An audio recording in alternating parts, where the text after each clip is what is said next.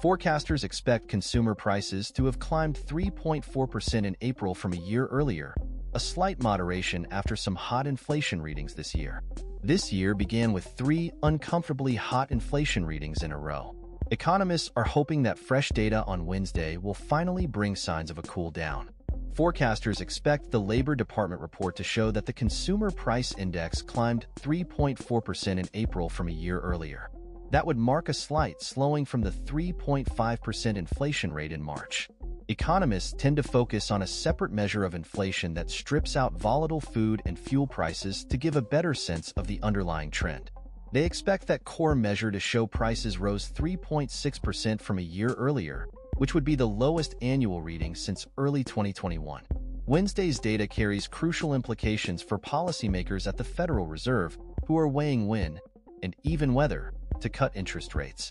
Inflation fell rapidly last year, giving rise to hopes that the Fed was on the verge of succeeding in its effort to rein in price increases without causing a recession, and that the central bank could soon begin cutting interest rates. But progress has since stalled, and investors have all but given up hope of rate cuts before September.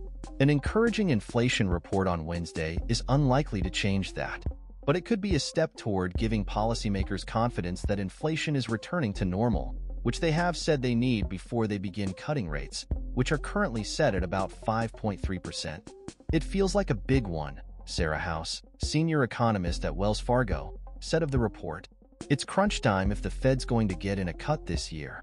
But if April price data comes in hotter than anticipated, as has happened repeatedly in recent months, policymakers could conclude that high rates need more time to bring inflation to heel. Speaking at an event in Amsterdam on Tuesday, Jerome H. Powell, the Fed chair, reiterated that recent inflation readings had made him more cautious about cutting rates. "We did not expect this to be a smooth road, but these were higher than I think anybody expected," he said. "What that has told us is that we will need to be patient and let restrictive policy do its work." Any further delay would be bad news for investors, who have been eagerly anticipating lower rates, and for low and moderate-income Americans, who are increasingly struggling to manage the burden of higher borrowing costs.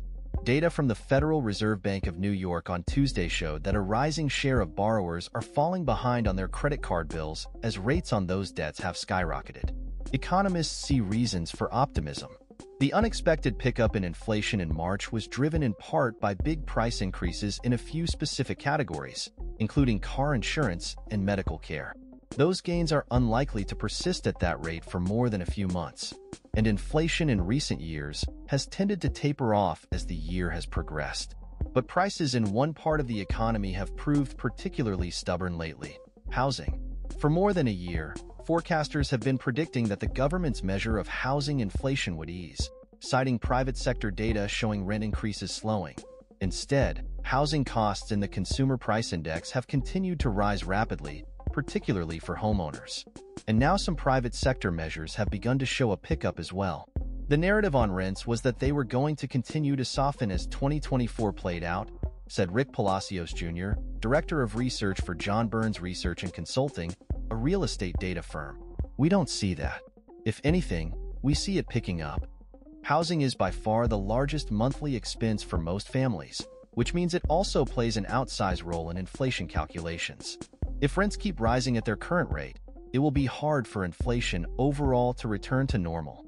So far, the Fed has managed to wage its war on inflation without causing much damage to the labor market, defying predictions that high interest rates would inevitably cause a large increase in unemployment. But as the fight drags on, some economists are once again becoming concerned that the Fed will prove unable to control inflation fully without slowing the economy so much that people lose their jobs. Job growth slowed more than expected in April, and the unemployment rate has gradually crept up. "The labor market has held up so well," Ms. House said, "but the longer we keep interest rates where they are, the more I get worried about the labor market side." There's a 3-letter abbreviation that economists have started pronouncing with the energy of a 4-letter word. OER. It stands for Owner's Equivalent Rent, and it has been used to measure American housing inflation since the 1980s. As its name suggests, it uses a combination of surveys and market data to estimate how much it would cost homeowners to rent the house they live in. But 3 years into America's price pop, it has become almost cliché for economists to hate on the housing measure. Detractors blast it for being so slow-moving that it does not reflect up-to-date conditions in the economy. Critics argue that it uses convoluted statistical methods that make little sense. The most intense haters insist that it is giving a false impression about where inflation stands. "It's just not adding anything to our understanding of inflation," said Mark Zandi, chief economist of Moody's Analytics and a frequent advisor to the Biden administration. What has this one nerdy inflation component done to earn so much vitriol? It is preventing an economic happy ending, more or less. Housing inflation measures have been surprisingly sticky over the past year, and they are now a major barrier keeping price increases overall from returning to normal. That has knock-on effects. Because of inflation's staying power, the Federal Reserve is keeping interest rates at a more than two-decade high to try to wrestle prices under control by slowing the economy. But while there's no denying that OER has become a main character in America's inflationary tale, not everyone thinks it is the bad guy. Some economists think it is a valid and reasonable way to measure an important part of the consumer experience.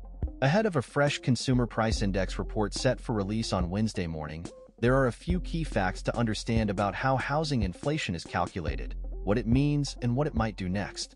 Economists had expected two measures of rental inflation to fade in 2023 and 2024, but that process is taking time to play out.